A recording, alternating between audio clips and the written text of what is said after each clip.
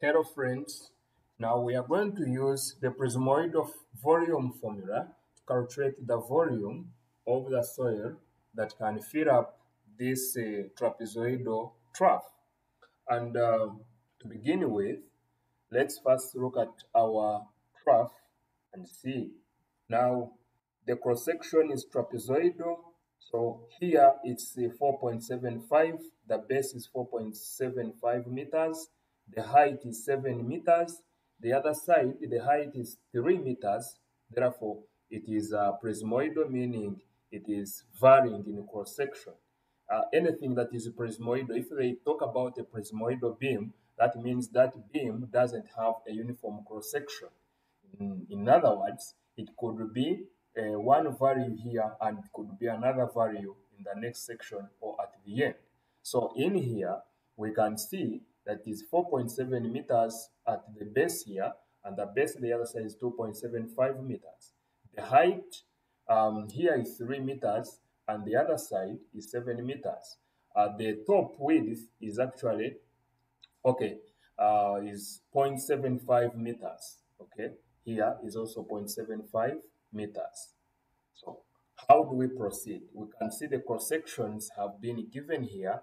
A1 here, the bigger one, is 4.75 meters, 0.75 on top, 7 meters high, or deep, 3 meters deep here, 2.75 meters at the base or at the bottom. Then the top is 0.75 meters. So let's proceed.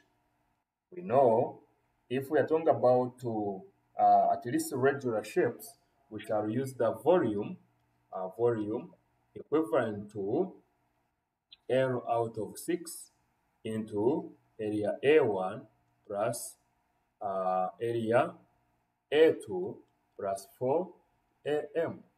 So here we are going to be looking at A1 and A2, those are the end areas. Then we look at the one in the center of this trough. So now to begin, let's look for area A1. Area A1, we know this is a trapezoidal section and it's going to be a half H into A plus B. So what is A? Okay, what is B? A is the top, B is the bottom. H is the depth of the trough at A1. So A1, this is going to be H, which is 7 divided by 2 into 0.75, which is the top, plus B, the bottom is 4.75. And this is going to give us, what is this going to give us? From my calculator, it's giving us 19.25 square meters. So what is A2? A2 is also H out of 2 into A plus B. And this is going to be, we have 3 out of 2 because the other end, the H or the depth is 3. So divide by 2 into 0.75 because the top is also 0.75, but the bottom is 2.75. And this is giving me 5.25 square meters. So we proceed. What is AM? So AM is actually going to be HM divided by 2 into AM plus BM. So the averages are the ones that we are going to take. So what is the HM? Obviously, is going to be H plus 3 divided by 2. So we divide this by 2 into what is AM. So AM is going to be the top, which is 0.75 plus 0.75 divided by 2. Then we add B is 4.75 plus 2.75 divided by 2. Okay, we are taking the averages of those areas or those sections. So what is AM? So AM is going to be, obviously, it's going to take us, if I get 0.75 plus 4.75, okay, because here, this is what I'm going to get, 0.75 here, 4.75. If I add this, Okay, that would be what is here. This is going to be 5. Okay, this one is going to be 5 first of all. 5 out of 2 into, this is 0.75. Yes, this is 0.75.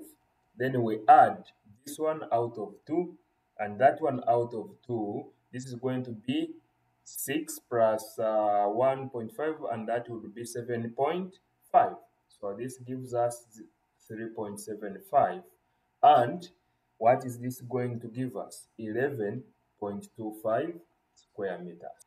Therefore, to get the volume will therefore equal to what is L? That is 17 out of 6. Because length along here is 17 meters. So what is area A1?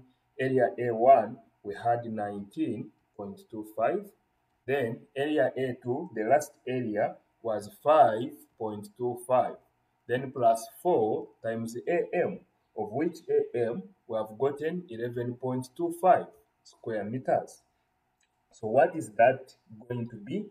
When we compute this, we are going to find ourselves with the volume approximately, actually it is approximate, equal to 196.92 cubic meters.